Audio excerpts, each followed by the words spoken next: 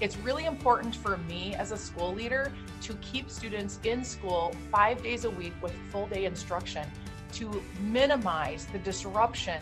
We are constantly going back and thinking about the decisions we're making for mitigation.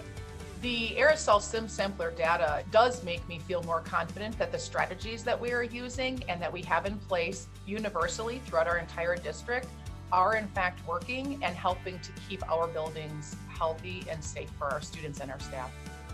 We have the AerosolSense samplers in both of our school buildings. They are placed in a high traffic zone where students will pass by that sampler multiple times a day. I really firmly believe in the level of data, the specificity of it, and actually the timeliness of it in terms of being able to help us be proactive in making predictions as opposed to having to be reactive.